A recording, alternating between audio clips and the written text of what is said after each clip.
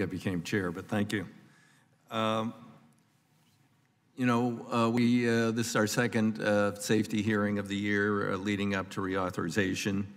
The first hearing we heard testimony about highway fatalities. 100 people dying every day in motor vehicle accidents. That's a life every 15 minutes.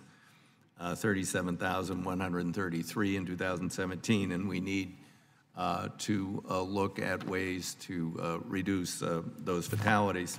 Obviously, we're doing a lot better with the transportation of our precious kids on their way to and from school on school buses, but it's not perfect. We will hear some conflicting testimony today, and I would hope that members of the panel might depart from their prepared remarks and respond to someone who goes earlier. For instance, Mr. Benish from the NSTA is going to come out quite strongly against any federal mandate on school buses for seatbelts.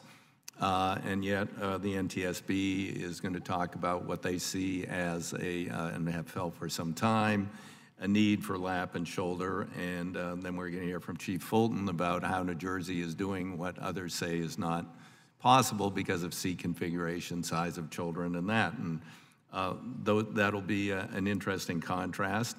I think there's much more substantial agreement on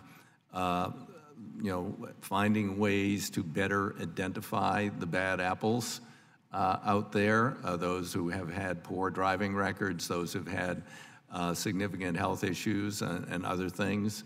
There have been states that have moved forward with much more prompt notification. New Jersey, I think, is on a daily basis, any violations by school bus drivers.